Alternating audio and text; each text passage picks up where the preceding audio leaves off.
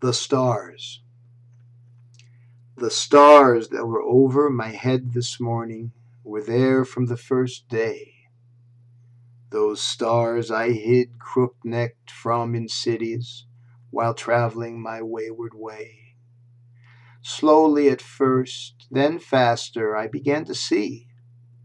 Eyes blinded at first by neon and street lamps, and the stars' night's closeness only speaking in a few forays into the midnights between cities, bedazzling my eyes to see the jewels darkness was strung with.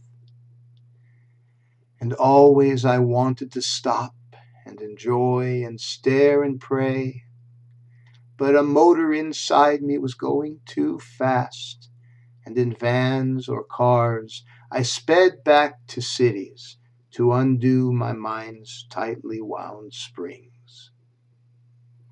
Then in a dozen years I came out under the stars, and behold, the canopy of heaven was still there, and I murmured and prayed in valleys like green cups for my love, and it said, "You were too busy before, but we have always been here, and we always shall be."